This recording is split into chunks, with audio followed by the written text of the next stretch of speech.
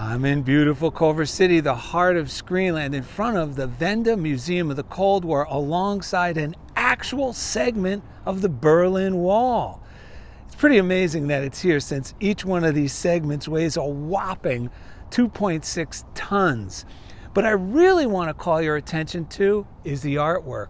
This is original art by artist Thierry Noir, who is considered one of, if not the first artist who began painting the west side of the wall.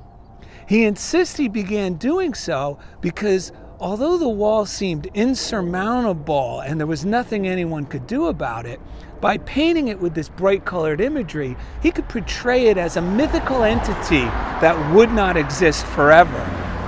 He also said, if you paint on the street, you're immediately political, because you change the life of the people.